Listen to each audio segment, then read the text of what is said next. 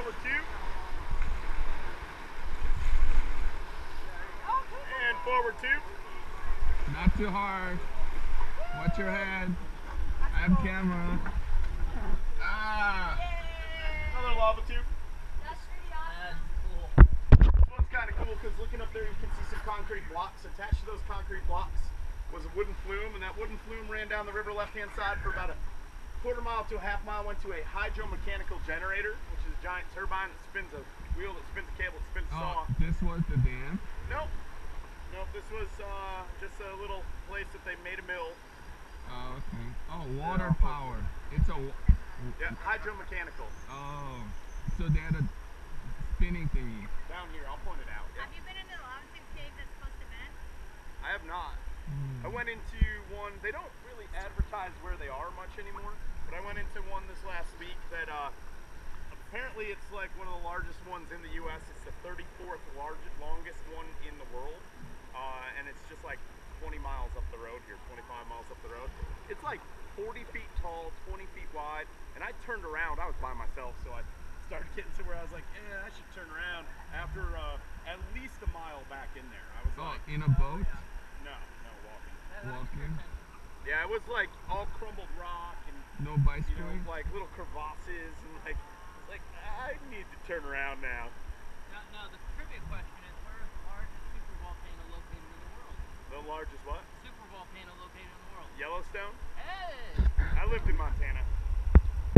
Most people don't know that. Everywhere, huh? I've lived a lot of For the places. outdoor stuff. Yeah, but most Is people don't know that. Most Yellowstone people in don't realize Montana? that it's Yeah, actually and the caldera has been rising for a while. Yeah. It's almost like clockwork, been going off every 40,000 years.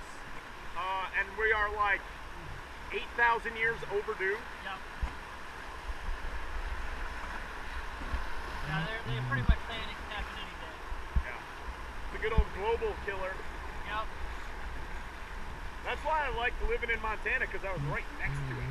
You're Get it like, done quick. I'm done. I'm not going to be like that hairless thing that's dragging a leg, you know, like 2 years later. You won't even know With lumps going on. Yeah, I'll be like, what's that rumble? Yeah, And that'll be it. You won't even know it went off. Yeah.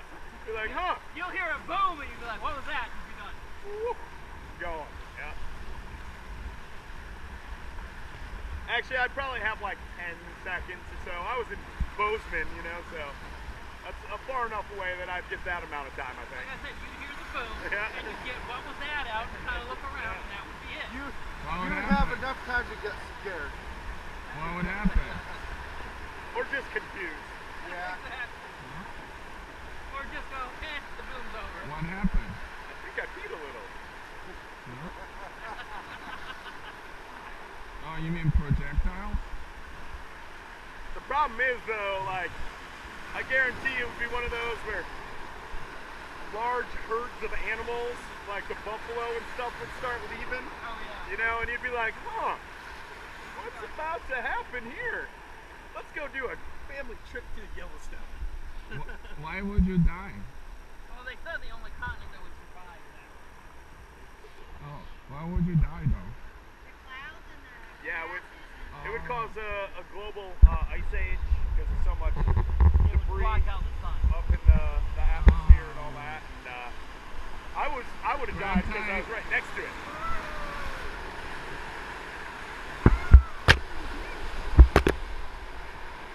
It's one of the arguments of one of the ways that the dinosaurs could have died.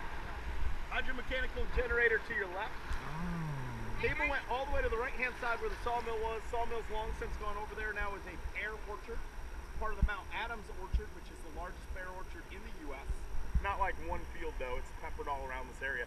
Everybody gets to Washington, they're always like, oh, it's got to be apples. But around here, we're pears. And it's really cool now that we're talking about like volcanoes doing all sorts of crazy stuff. The reason that we are pears here involves a volcano, and not one close to us either.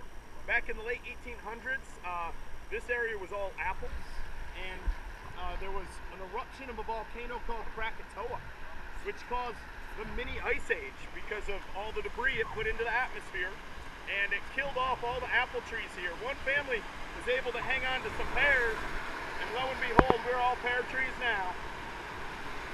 Are you a biologist?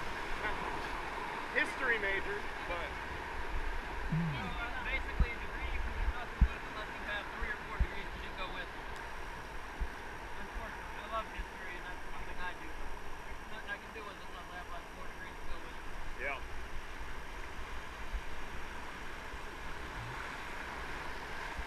Oh,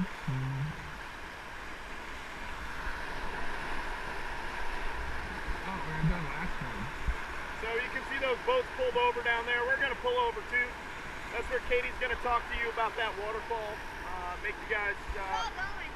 think about it, make your own decision. No, we already made that decision. Yeah, that was the boat. We get on the boat. Right, you're sitting on the boat, you're going over the fall. Gotcha. That was the boat. You're still going to stop and listen to her information now. Park by 30 seconds. I didn't throw you out. You fell over.